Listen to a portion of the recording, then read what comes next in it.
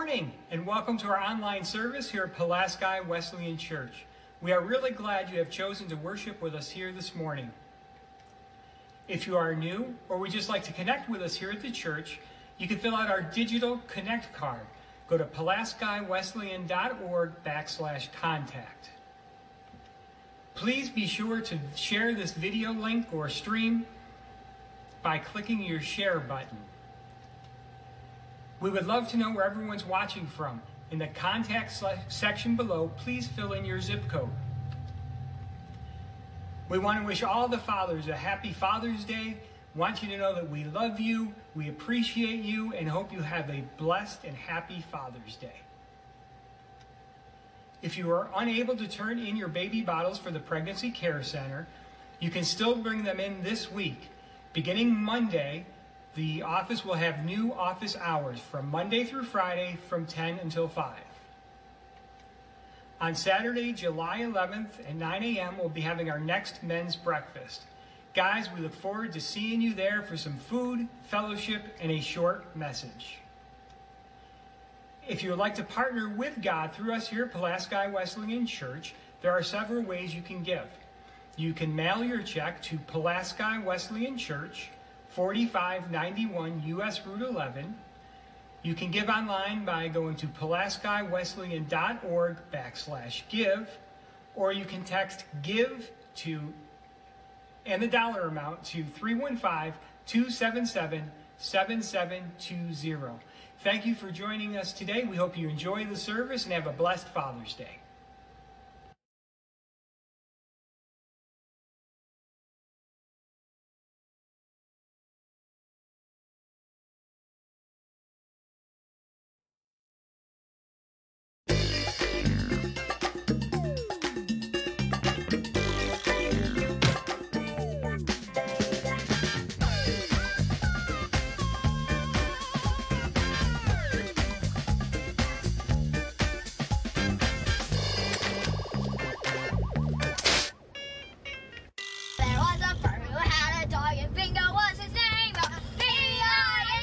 Don't make me pull this car over.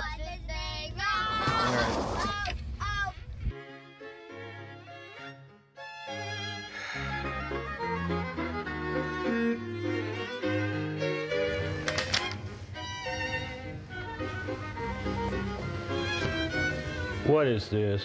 What?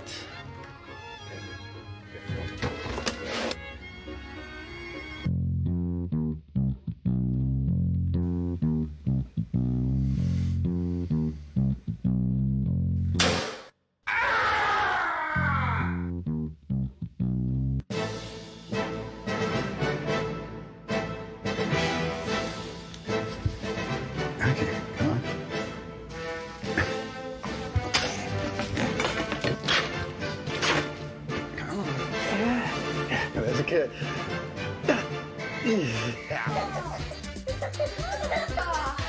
Everyone went to his own town to register because he belonged to the house in the line of David. He went there to register with Mary and was expecting a child.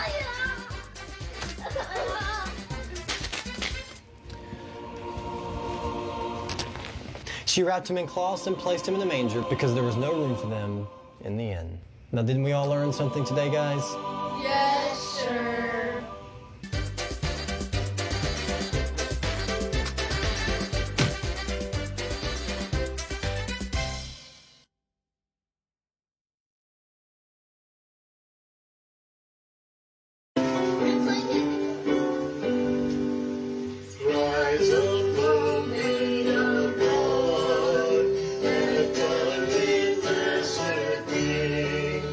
Give God and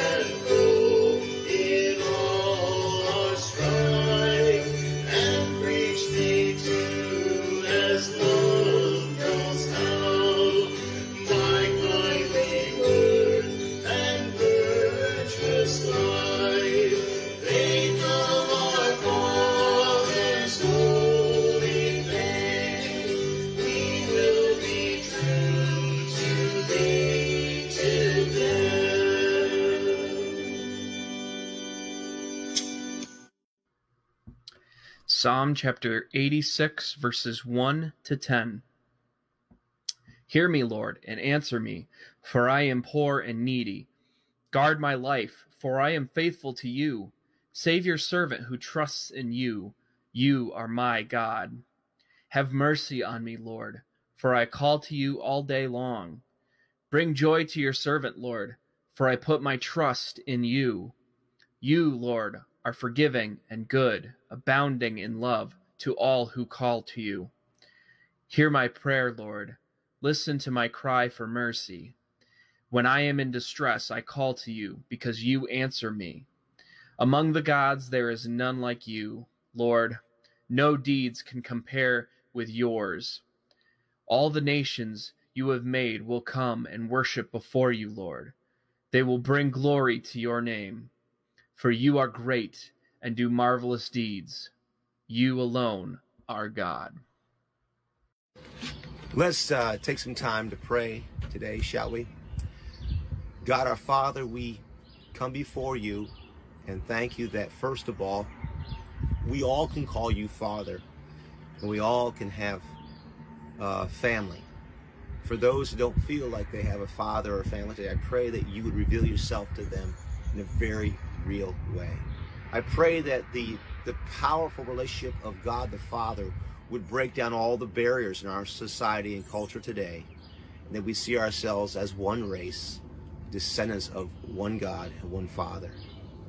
I pray, oh God, today for the fathers in our world, in our society. I pray that those that are seeking to follow your statutes and be a godly father will be blessed and strengthened and encouraged today.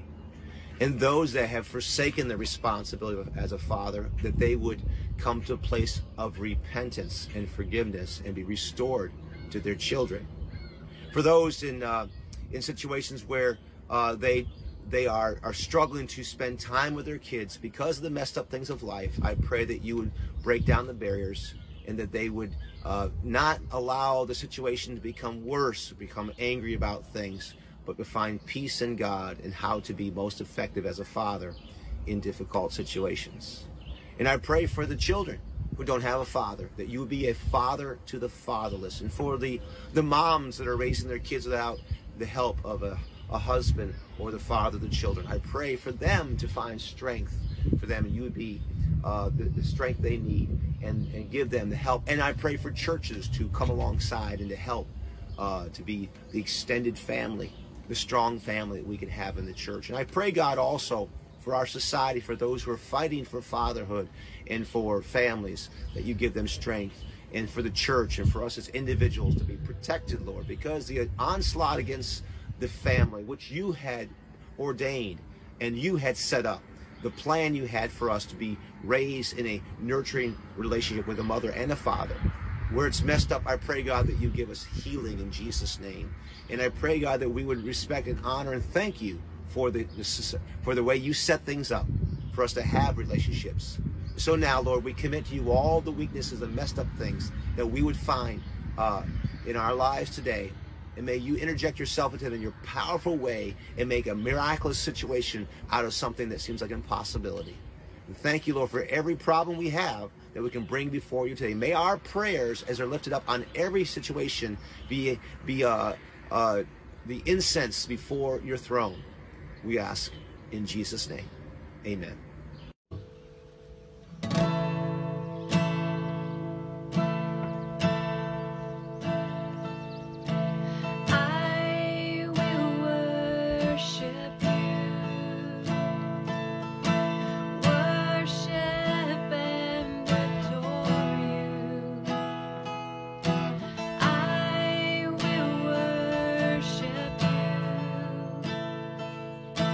Lay my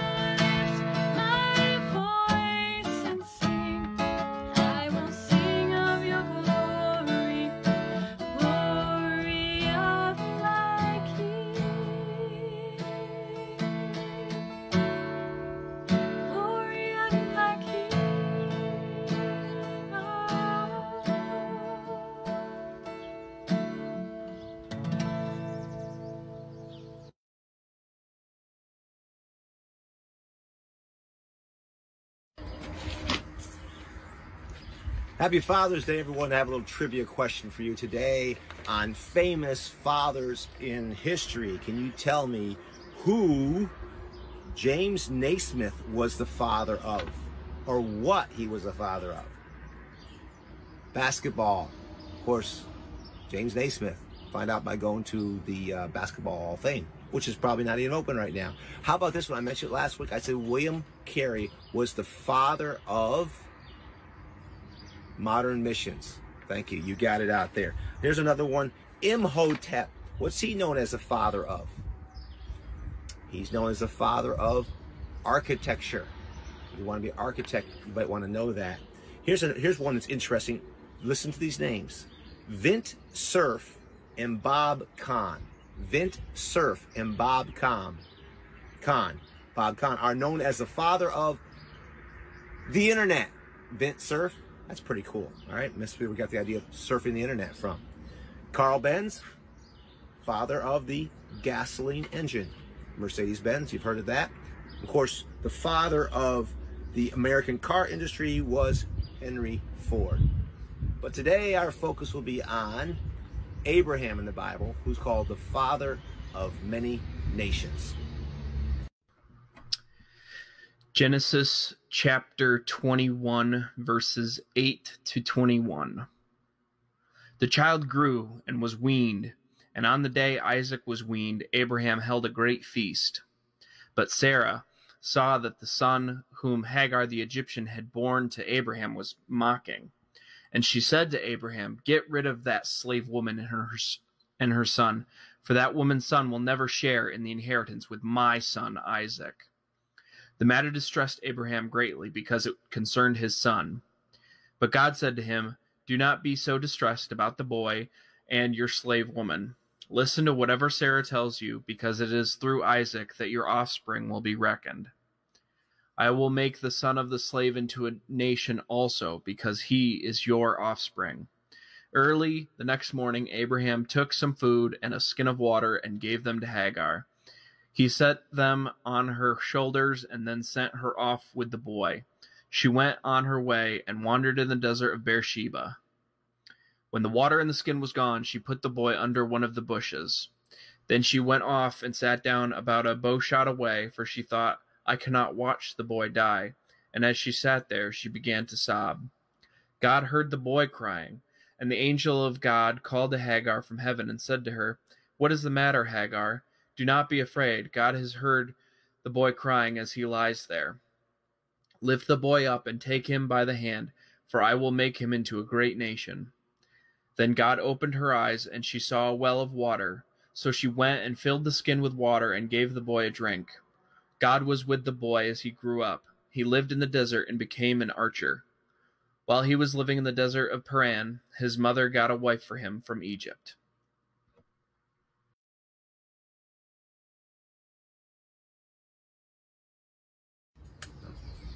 There's a very important character in the Bible named Abraham.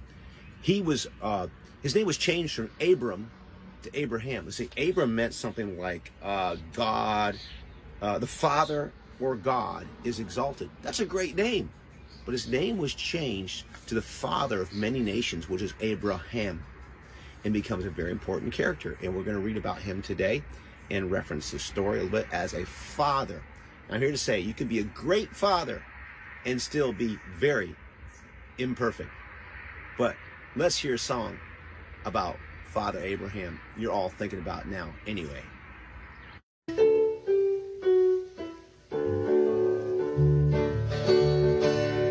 Father Abraham, and many sons, and many sons.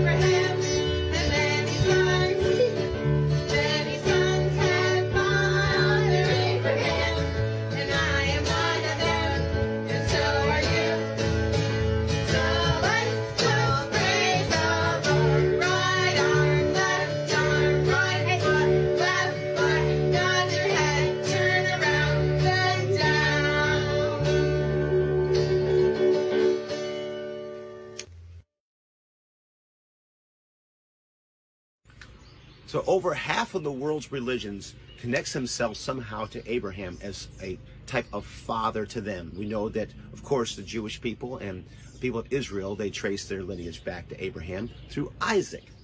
And then through Ishmael, the Arab nations do. And he's a key person even to the religion of Islam. You know, Christianity represents 33% of the religions of the world. In Islam, like 24%. So you're looking at more than half of the religions of the world look at Abraham as a spiritual father or some type of a genealogical father. Now, there's a lot of pressure on that type of father. Maybe you feel like the same thing sometimes. There's a lot of pressure upon being a father. I've asked some of you this week what you think about that. You know, it is. In this uncertain days and changing world, how to prepare our kids for the future. And as a father, a lot of times people just take the pressure all the wrong way. Sometimes they run away, become deadbeat dads. Sometimes the stress is taken out on the rest of the family. But the best thing to do is to trust the Lord in these uncertain times. And as a father, grow closer to Christ and living for Christ in a manner which puts him as the Lord of your life.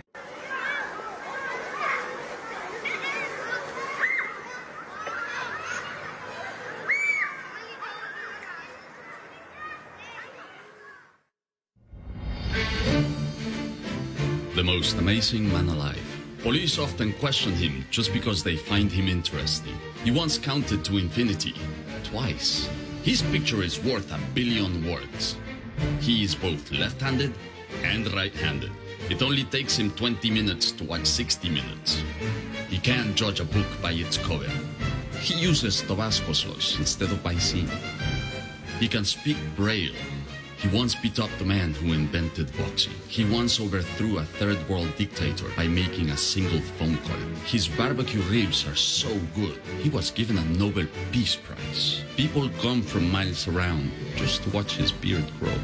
He was turned down for the lead in Cool Hand Luke because he was too cool. He never asked for directions because he is never lost. He had to walk to school, uphill both ways in the snow, barefoot. There is no loofah in his shower. He uses an SOS bag. He has had a full-time job since he was 2. He is not afraid of the dark. The dark is afraid of him. His favorite food is steak. Sometimes he even cooks it. He won the Pulitzer for a grocery list he scribbled out on a napkin. He once was named Man of the Year on January 11th. He does not lift weights. He cannot find any that are heavy enough. He knows what to do with a Klondike bar. He is the most amazing man alive. He is your father. Happy Father's Day, my friends.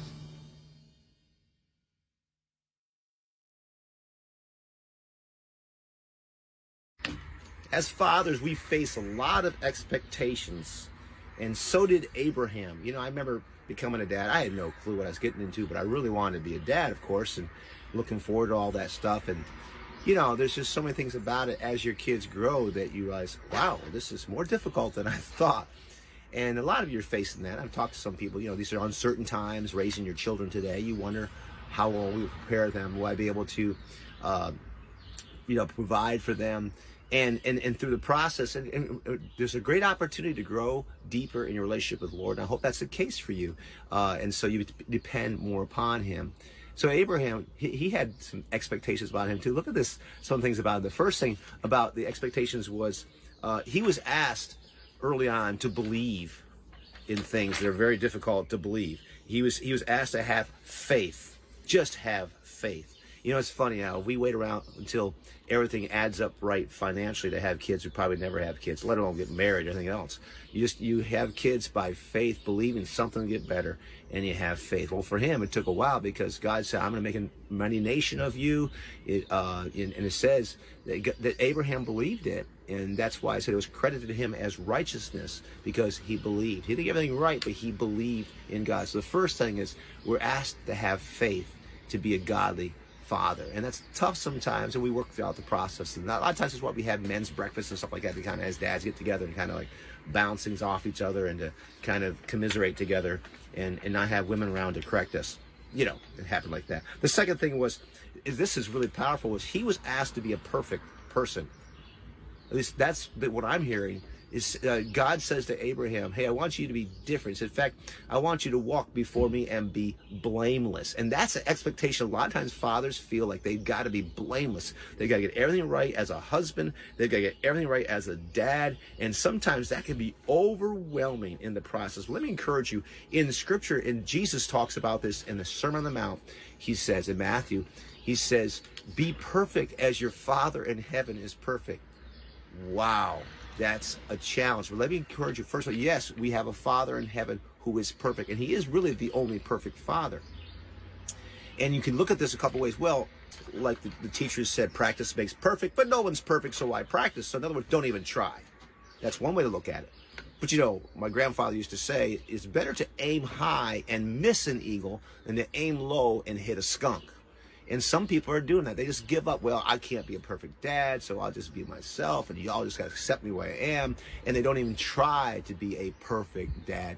And yet, so the other side of it is you try so hard to be a perfect dad, you're always feeling condemnation and guilt. But the Bible says there's no condemnation for those who are in Christ Jesus, who walk not after the flesh, but after the Spirit. Listen, in that passage where Jesus talks about being perfect as your Father in heaven is perfect, if you go back a couple verses, the discourse is about perfect love. To love like your Father in heaven loves. And that unconditional love, to give everything you have, the best you have for your children, to be wise in doing, and to discipline your children. That's another thing I'll talk about in just a second. So the idea of the expectation of a father to be perfect. Listen, the best thing you can do in your stress and your striving for perfection is to be transparent and admit when you mess up. The idea that you're never wrong and you'll never admit you're wrong will not sell with your kids, because your kids see your imperfections. You might as well say, look, I missed it there, but you know my aim is perfection. I want to be a perfect dad, and I'm working on it. It may not be what that kid wants necessarily at the time, but it is our goal as parents. So the high expectations of that. The third thing was to be fruitful. God says, I'm going to make you like the sands of the seashore and the stars of the heaven, and I'm going to make mighty nations out of you, many nations out of you. Change his name, in fact, to say that you are the father of many nations. And God did that, but for a long time, it didn't look like it was happening. And God said, be fruitful. We feel like in our lives, we need to produce something. We feel like we need to have faith. We feel like we need to be that perfect example for our kids. And we also feel like we have to leave some type of a legacy. And that's a pressure upon us sometimes. There's a fourth thing. We also have to figure out what is the perfect balance in discipline. Because God says, I want you to take all of the young men all the men in your whole group here, all of your servants, and I want you to circumcise them. Now that it was a challenge and probably not well received at the time. And so he was asked to discipline, and God wanted him to do this to show his obedience. Discipline is always a challenge. There's a lot of expectations upon us. Do we do it in a way that is too harsh, or is it not strong enough, or are we not consistent enough? And that's all the expectations. And listen, Abraham had all these on him too, yet he's regarded as a great father to many people of the world.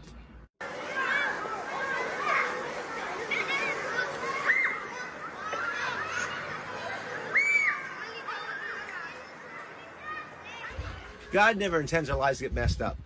We usually play a role that makes our life messed up, you know, and life is messy. Doesn't mean God's not done with us. Listen to this story. Abraham, like us, God has a great plan for his life. That was to give him a son. Out of that son would come a mighty nation, and out of that nation would come the Messiah, which would bless us and all the world. All right, he said, from you all the nations of the world would be blessed. And that would be through Jesus Christ, our Lord and Savior. Wonderful plan. But like us, many times we find we get a little bit frustrated with God's timing. No problem with the plan. God has a plan to bless us. God has a plan to give us an abundant life. But the problem is oftentimes the timing, or maybe the way God chooses to do it, doesn't fit our liking. So therefore we get impatient and we adopt worldly ideas. And one of the worldly ideas they had back then was to have a child through someone else and say it was yours. And that was not God's plan. So she took her slave girl, her name was Hagar, and gave her to Abraham. And and she conceived with Abraham, and it was nice until this woman Hagar, she goes from being a slave to becoming the other woman, if you know what I mean, because she got arrogant and prideful that she had a child and Sarah didn't. And so Sarah, at one point in time, she beats her, and in this story, she has her sent away. You see, the other woman, things got messy because of impatience with God. Let's be careful to follow God's plan. And the messiness resulted in all kinds of problems which we're dealing with today. So listen, Hagar, the other woman, and Sarah were all connected to Abraham, and he was the father of a messed up situation.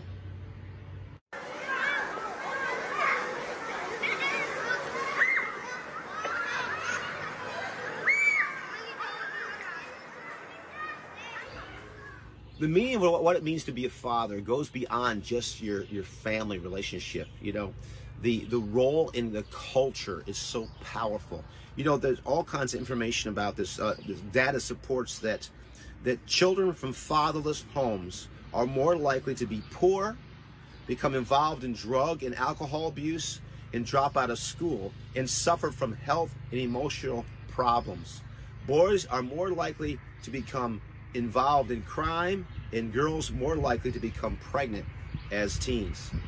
They say to avoid poverty, they've taken again from the census reports they've had, young people can virtually assure that they and their families will avoid poverty if they follow 3 elementary rules for success. They say 98% of the time, if you follow these 3 rules, you'll avoid poverty. If you get nothing outside this message, this is good information that should fly with everyone, regardless of your religious background. Listen to this. It says, if you first of all complete at least a high school education, number 2, work full-time, and 3, wait until age 21 and get married before having a baby. That's put together. Be married and be at least 21 before you have a baby. And you're 98% of the time, with all those things put together, education, have a full-time job, and be married when you have children, and 98% of the time you will not fall into poverty. In fact, a lot of times they find people who follow this plan, who come out of poverty, end up in the middle class because they follow this. Now, the role of the father is in there in all of this. There's an impact upon everyone as a father. We look at Abraham. He had an impact upon his servants. They were blessed because he was the head of the household. There was an impact upon Lot, he was given the choice land. He was a nephew of Abraham. He was delivered from captivity when he was taken captive in battle, and he was interceded for in the story of the destruction of Sodom and Gomorrah. Abraham interceded for. He had a great impact upon not just his own family, but others around him. He also had an impact upon Ishmael. And even though Ishmael ended up growing up without that father, that does play into what became of those nations as opposed to Isaac. Still, he was blessed just because he was a descendant of Abraham. As God said, just because you're a descendant, he will be blessed. The favor of God upon Abraham extended far beyond his immediate family. And then the impact upon Isaac is so powerful that through Isaac, God would bring a redeemer, a deliverer for you and I, so we can become spiritual children of Abraham. That is Jesus Christ. As I said today, the largest religion in the world today is Christianity, and it points back to this time when God chose through Isaac to bring the Redeemer for the world.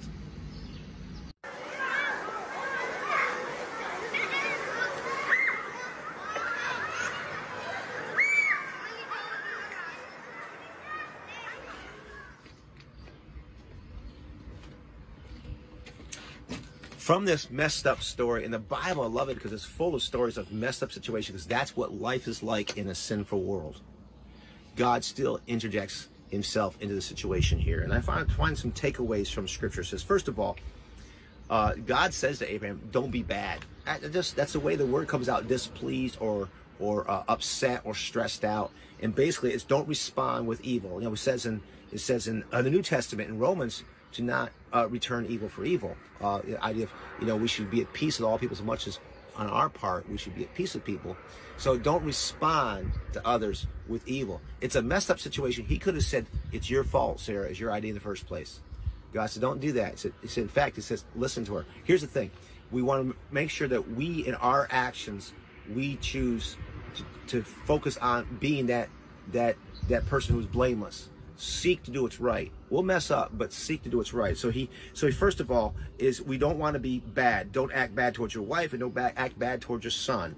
In either way, don't push the blame off on someone else. Just find the high road and seek that. The second thing to take away is value your marriage. It's interesting that God says to Abraham, listen to your wife, Sarah. He shouldn't have listened to her before, but in this case, he says, do what she asks. I'll take care of it. And I thought, why in the world would he do what she asked? She's the one who got him in this mess in the first place, right? But because I believe God wanted him to value his marriage relationship above all. And that would bring stability into the situation. It's messed up. Listen, statistics tell us that no matter how many times you've been divorced, your best chance of being answered and being happy is with the person you're with now. Well, a lot of times we look for the answer in someone else. Your best chance for happiness is not your next wife. It's the one you're with now.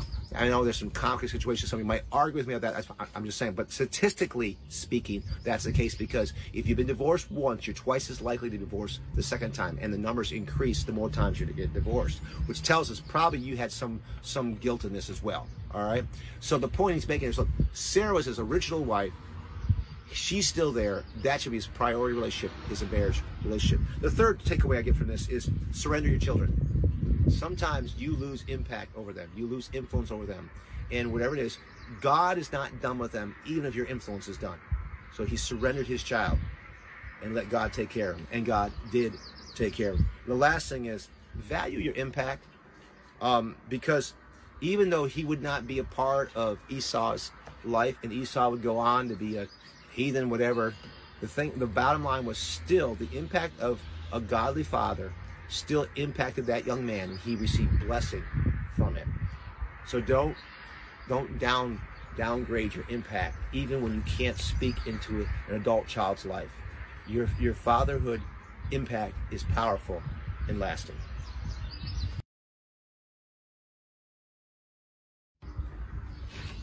Finally, I just want to say that as much as people glorify people like Abraham as a great father, and any other father out there, there's only one perfect father, your Father in heaven. But that's no excuse to get down on ourselves and quit. I just want to encourage you, because the impact of a father can be greater than the sum of his mistakes. This is the story of Abraham.